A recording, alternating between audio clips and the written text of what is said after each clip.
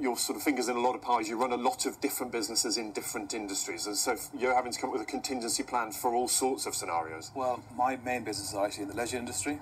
Some of it's international stuff, which only accounts for 7% into Europe, which is not so bad. And then locally in Stoke and Trent, I own a large leisure business called Waterworld. And I think, from our point of view, it's a very difficult thing. So I think I like looking at the economics of it.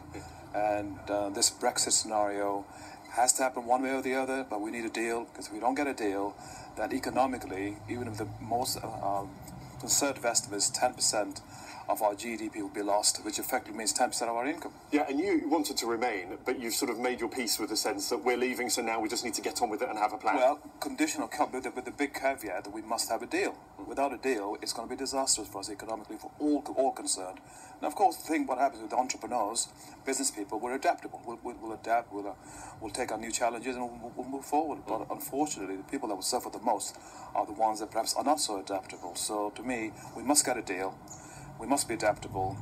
If not, we're going to have some issues. And